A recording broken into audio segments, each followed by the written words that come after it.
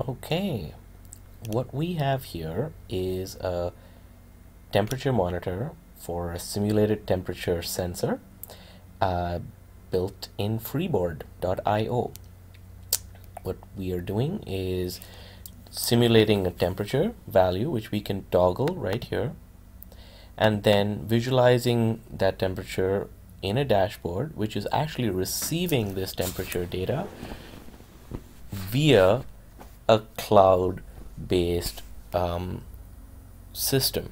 Okay, in this particular example, we're using IBM's BlueMix cloud to receive data from this IoT sensor, log it, and actually make a few decisions based on the read in temperature data, which incidentally is in a JSON format originally when transmitted from this simulated IoT sensor device, and then comes up with an alert based on that threshold temperature, which is actually set in some code put together using NodeRED. Now I'll go through how this particular dashboard works first, and then we'll look into what's happening behind the scenes. So firstly, what we see here is the IoT-based sensor, which you can imagine might be a temperature sensor on a Texas Instruments sensor tag device. And this sensor data is going to the cloud in a JSON format and then being processed. The message payload is directly being received by Freeboard and being populated inside of a temperature gauge. And in one example, this temperature gauge is receiving the data source based on the message payload of a configured REST API, which we will discuss when we get into the BlueMix dashboard. What we also see is a time series plot of the temperature data which has been received, and an alert status. So with that said, let's kind of play with this a little bit. So the response rate is about 1 second at this time. Increasing the temperature beyond 27 degrees triggers an alert, or is supposed to at least. Let's see if that works. Yay, it does. Okay, going beyond that temperature maintains the alert status, but getting back to the reference temperature or the threshold temperature as per the code programmed in using NodeRED leads to an erasing of the alert status out there on the top left. Okay, so let's have a look at how this works. So what we have here is my NodeRED flow. So we have an IBM device, which is called an IBM IoT block in NodeRED, which essentially is looking for a device with a certain device ID. This is like a MAC address, provided by means of this particular string, and this string is eventually helping IBM's IoT node recognize that it should be receiving JSON data, which I currently just visualize in a debug panel, which is on the right, that you can only partially see out here for the purpose of debugging. Additionally, there are two functions that are doing some interesting things. The first function is basically creating a global variable of this message and saving it in this public address, which would be, in this example, sensor tag 001-bgm.mybluemix.net/ and then API/latest message. So if I went into that particular web page, and we're going to do that in a moment, you would see that I actually see the raw message payload. Okay, now if I go into API/temperature alert, I will see the temperature alert, which is either a true or false value, a boolean which is set by means of this NodeRED flow. Okay, so let's look at the NodeRED flow that creates the alert.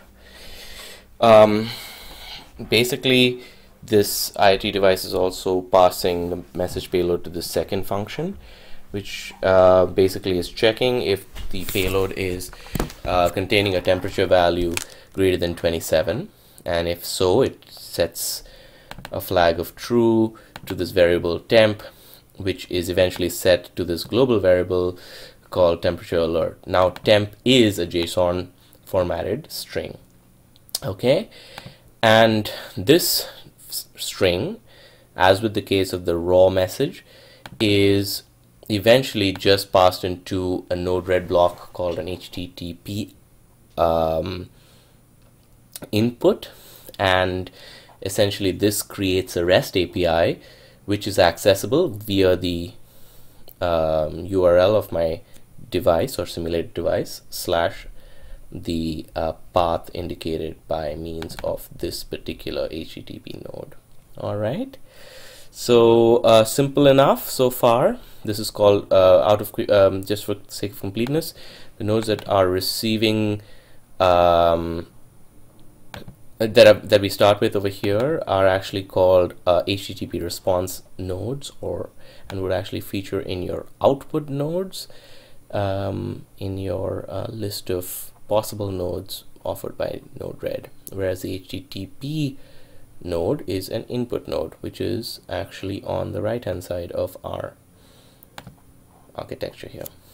One could also create an alert by means of a series of blocks which are designed using standard NodeRED elements and land up with a status based on a certain temperature threshold. And in this example I use a threshold system which is a standard node, but the problem over here is that the status is actually displayed just in the debug panel. So if you want to actually access it via an external dashboard, one must export the data we wish to export, either the raw message in the JSON format or some specific data, in this example a Boolean temperature alert, to a certain REST API, HTTP REST API link, all right, URL.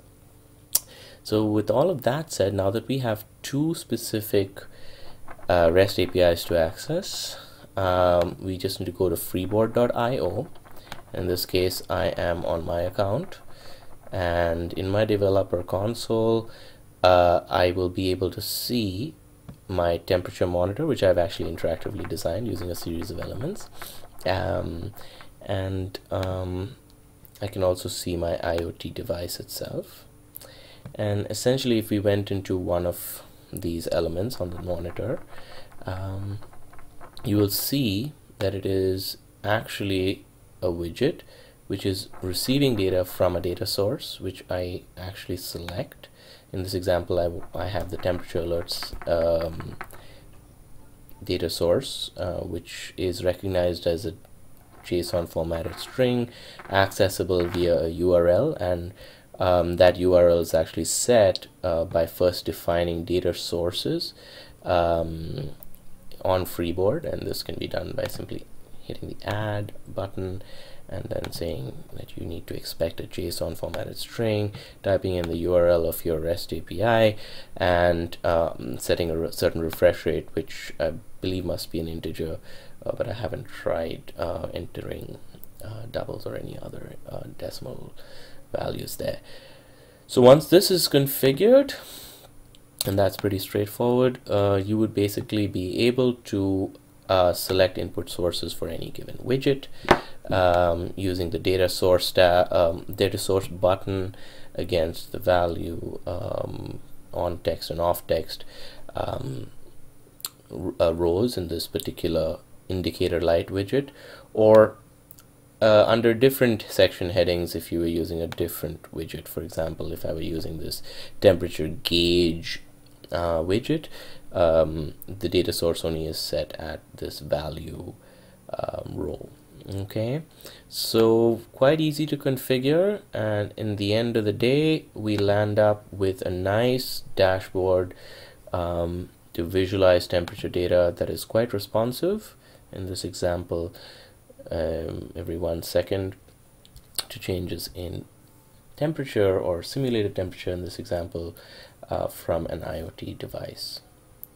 wherein all the backend work in this particular example, backend work being simply receiving the JSON string and creating an HTTP REST API URL, is being done at using NodeRED on IBM BlueMix. Well, thanks for watching, and I hope this has been useful. Please feel free to post at the bottom of this video for any questions, and I'll do my best to answer them.